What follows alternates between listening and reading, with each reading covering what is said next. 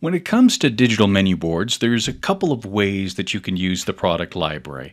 If you're not integrating with a third-party point of sale or using static JPEGs, you can certainly add those products manually to the product library.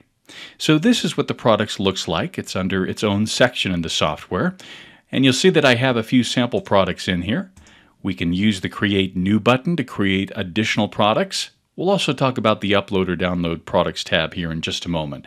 Let's go through the product detail and kind of explain how this is set up. So the idea with the product library is that you add a central database or library of products, and then those can be incorporated into your layouts. So you can create a dynamic layout where you tell that layout, portion it out with a background, maybe some images, and then you're creating what we call a product table, which allows you to display the text within that layout design. So let me just open up one of our designers here. So this is an example of the product table and how you can map it to display the product name, the price, the calories description, and so on. So we'll come back to the layout side. On the product detail, the product number at the top of our list here is optional. You don't have to have a product number. If you leave the product number blank, either from here or in the spreadsheet, it's going to automatically generate a number for the system to have. But if you do have a catalog or inventory number, you're more than welcome to enter that product number here. It can be any letter number combination that you would like, or just some words. The name is exactly the way the product's going to display on the menu. So if it were all capital letters under the name here, that's exactly the way that that's going to display on the live menu. The sort, category, subcategory, day of the week, this is more relevant towards menu boards that are on a schedule, a cyclical 3 or 4 week cycle. And we'll talk about those settings in a separate video. The Enable checkbox is very popular with the product library. This allows you to turn products on or off just by checking the Enable checkbox. And by default, as we create new products, we'll have to be sure that that's checked by default, but when we're using the Excel spreadsheet to add products, there is a column that we'll want to make sure that we add an option to turn that on. So by default, all of your products are checked when you're creating new products. And if you just need to quickly remove it from the menu, you can uncheck it and then save and go back to your list. And what happens is the player's side, the hardware side, once the layout design is scheduled or attached, connected to your hardware, whether that's a smart display or external media player, they're going to be checking in with the software every 60 seconds or so. And they're going to see if you made any changes, like unchecking the Enable checkbox or making a price change, things like that. So you have a couple of price points by default, the regular price, medium, large price. You can certainly create additional attributes, which we'll talk about. Maybe you need a 4th price point. But these are the defaults for regular price, medium, and large. So by default, almost everybody uses the regular price. So I'll just add a price in there. The description is exactly the way you want that text to display, maybe underneath the product name. So when you're setting up your layout, maybe that text is going to display somewhere below the product name or somewhere else. But that's going to display exactly the way you type that text. So again, all capital letters, that's exactly how it's going to display on the layout design. And a couple of options here if you need to indent the description or turn the description on or off. You have that option, which is similar to the Enable checkbox, but this just turns the description on or off if you need to do that for certain products. We'll talk about this in another video, but the alcohol checkbox allows you to flag certain products in your product library as alcohol products. And what that does is on the home dashboard here, you have an alcohol checkbox. So this is common for folks like sports arenas, baseball, football. If you have those kind of menus and you need to turn your alcohol products off at a certain time during your event, this allows you to do that with one checkbox. We have the option for image. So if you are using products in maybe a product playlist, and we'll talk more about that in a separate video. I'll include a link below this video for product playlists. Style allows you to attach a font style directly to a product. It's very rare that that would be needed, but I would recommend against that. I would actually recommend that you set up all of your styles within the Layout Designer under the product detail. Under the Layout Designer on the product table itself. And I'll explain more about that in just a moment. Down below here we have our additional attributes. So if you need attributes like maybe some icons, some dietary icons like vegan, vegetarian, eat well, the attributes section allows you to create attributes like the checked box items. So this allows you to connect an image and indicate whether or not that's a yes or no action. You also have a text field here and a number option, a price option. So you can create additional attributes and indicate what that attribute is going to be. So let me cancel out here. So that's an example of how the image attributes can be added as a checkbox. I'm just going to create a new attribute here, and let's say this is price point 4 as an example.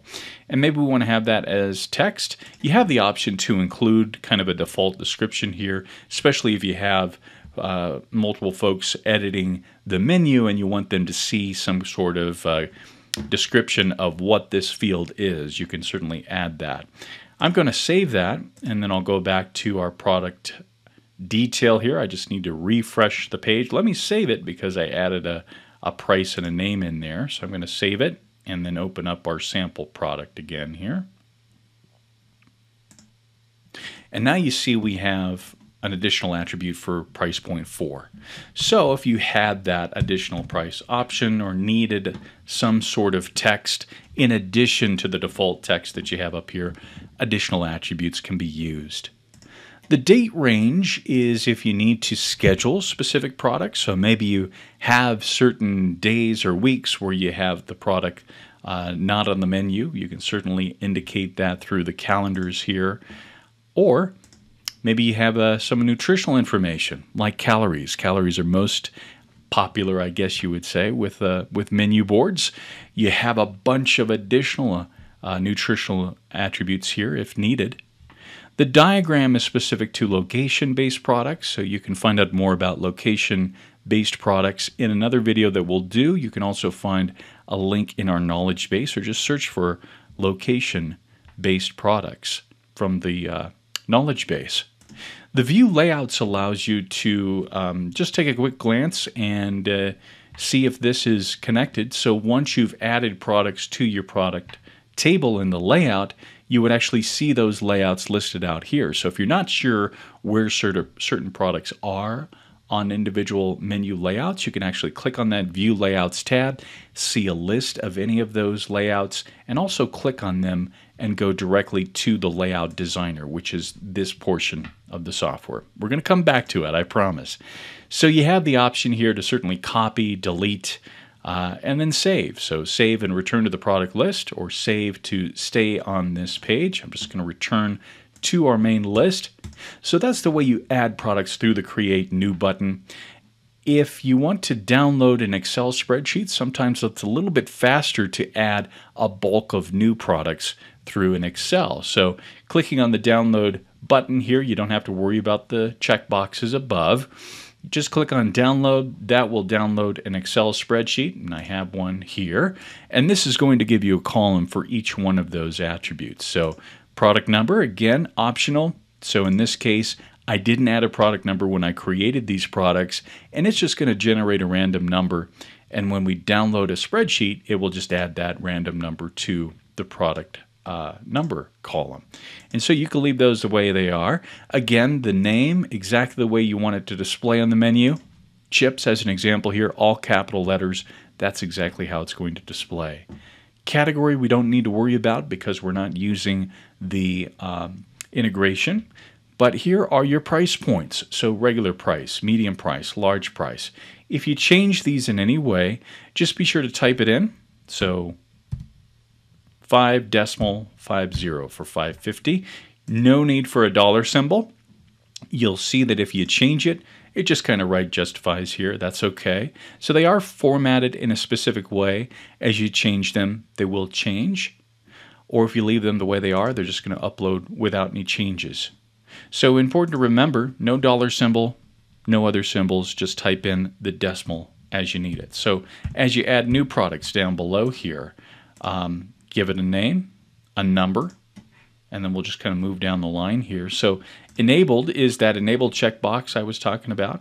You would want to type in yes if you want to keep that turned on by default. We're going to keep scrolling to the right here. The description is exactly the way you want that description to appear on the menu. Calories, if you have any additional attributes like the calories, there's your alcohol action there. So if you do have any alcohol products, you can type in yes. And then all the way over here, so we're going to skip over the subcategory, the day of the week, the weekly cycle, because we're just generating a product library that we're automatically going to add these or manually add these products to the layout designer. So over here we have those additional attributes that we created, like the eat well, the vegan, vegetarian, whole grain. And so any new attributes that you add and you download a new spreadsheet, it's going to show those as a column all the way over here on the right hand side. So let's see here. So sample product 5, I'm just going to copy that. We're just going to add another product here. Put $2 in there. We want to be sure to enable it. So yes, we don't have any specific description. So I'm just going to save that. I'm going to close it out. And then we have the option to drag and drop our file into the upload box, or we just click on that upload box to locate that Excel file. That's going to take just a couple of seconds here. If you do have a lot of products, it may take a minute or more to upload all that data, but you'll get a green check mark when it's done. And then we can head back over to our Products tab, and you may have to refresh or click Search, and that will refresh. And then you'll see that any new products that you've added, any changes that you've made, they will reflect on this page. So there's sample product 6. I added that, and it's added it to our library. So once we've added our products to the product library, the next step is creating layouts. And I have a couple of sample layouts here. You can certainly create new layouts by clicking on the Create New button. It gives you the option to give your layout a name, define the orientation, so landscape 1920 1080. If your screen's in portrait mode, we would flip that around to 1080 by 1920. And then you can save that or save and go directly into the designer. If you create a new layout, it's just going to be empty, and then we're using the toolbar on the designer to add content. So let me call this sample, and I'll save this to show you that we now have a new layout. And if we click on that layout, all of our layouts expand as we click on them to show 3 icons. So we can always go back to the properties to change the name or the orientation, maybe copy the layout. So that's common for if you want to just make some changes, you don't want those to go live, you can certainly make a copy version of your layout. The designer takes you into the workspace. So this is where you create the menu board. So let me zoom out a little bit just to show you the borders. So this is just showing us where we are as far as our screen goes. So our landscape screen, we see the edges. The checkerboard effect just means that there's nothing in there. So we're using our toolbar here to add images, add text, add the product table. And I'll certainly include some links below this video as far as the layout designer and some specific knowledge base articles that go through the toolbar specifically and each one of these options on the toolbar. So as an example, add image is going to open up the asset library, the storage space. So this is going to be the little folder icon here. You can certainly upload files to the asset library before you jump into the designer, but you can also do that directly from the layout designer. So the upload media tab here allows you to upload new files here. I already have a couple of backgrounds in there, and so I'm just going to click on one of these, and that adds it. So this background is 1920 by 1080, so it is sized to fit the full height and width of the layout. If you don't have any design experience to create your own menu layouts, you'll find a lot of free templates to use in the store. So if you click on the little store icon here on the navigation, and we're just going to uncheck assets and widgets and leave layout templates. So you can do a keyword search. Usually when I'm using menu boards for specific industries, I'll search by the industry, like QSR as an example. So this will show you a lot of free backgrounds that you can add to your network, and then just kind of dissect it as far as replacing the background, replacing the text and the product table. So if you do find any of these, you just click on the next button, and that's going to add it to your network. Next, add to my network. It takes a couple of seconds, and then it will throw it into the layout side of things. And I already have a couple of layouts in here pre-built. So let's say this this biker layout here, the biker grill. This was a template that I added, and I just kind of added stuff to it. So it would have some sample products in the product tables. The nice thing about adding these templates is that all of the zones are in place, like the product table. You don't have to build those from scratch, but we will talk a little bit more about the product table in more detail in another video.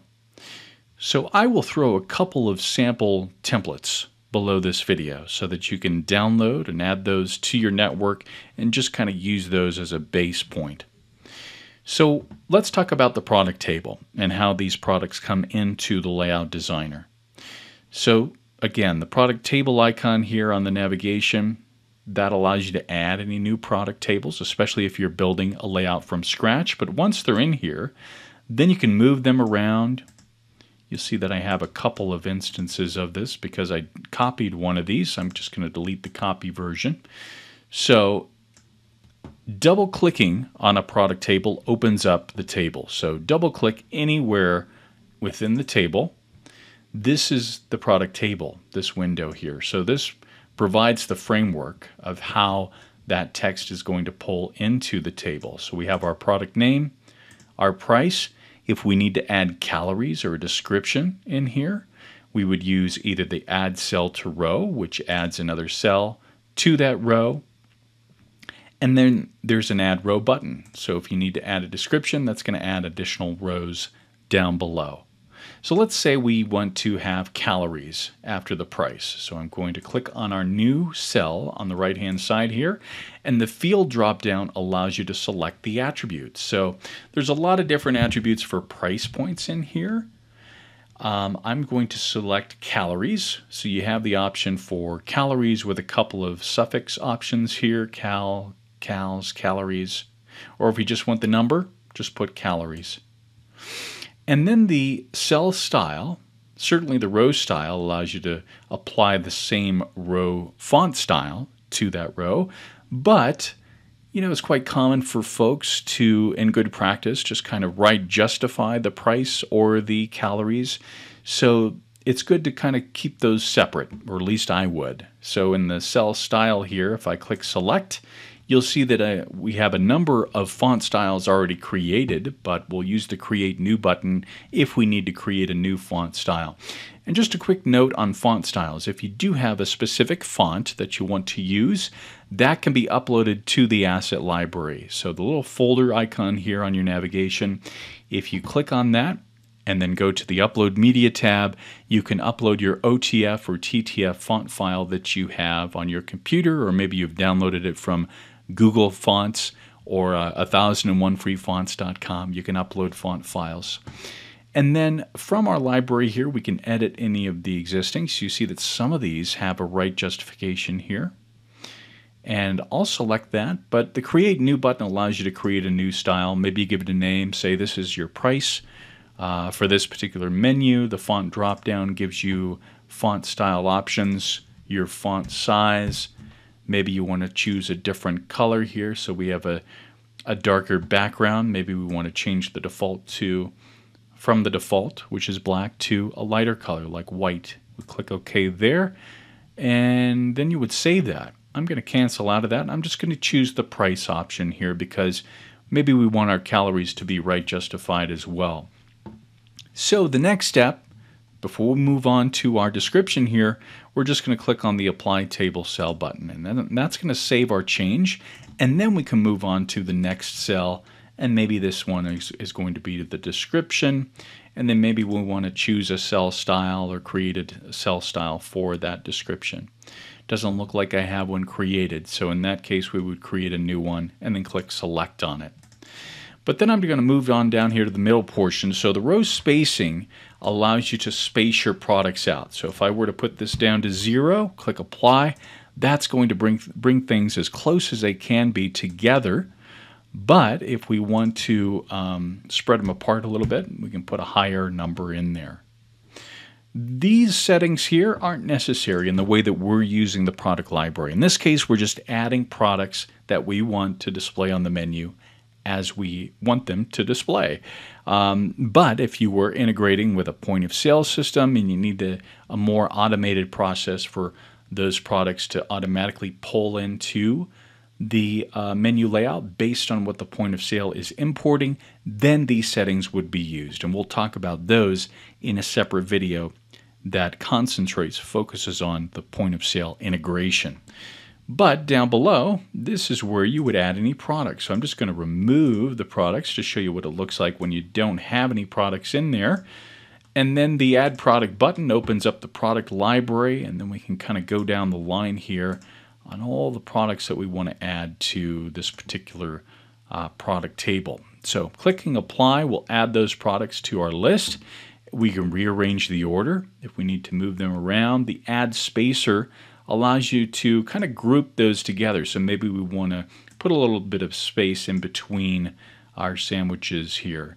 So that just shows you get a little bit of a space rather than spacing them out all together. You can just add a spacer in between. And you can also add text to that spacer as well. The X on the right-hand side, again, changes or removes any of those products from the table. And then just click Apply, and then that's going to close down the window.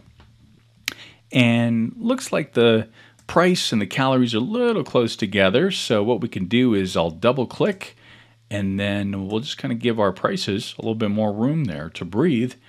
And then I'll try Apply, and that looks a little bit better. So you may have to play around with it. So they will move around a little bit. So if your names have a lot of text, like chicken parmesan, maybe we need to give that a little bit more space there. So you may be opening up your product table and adjusting and closing it out and opening it up again.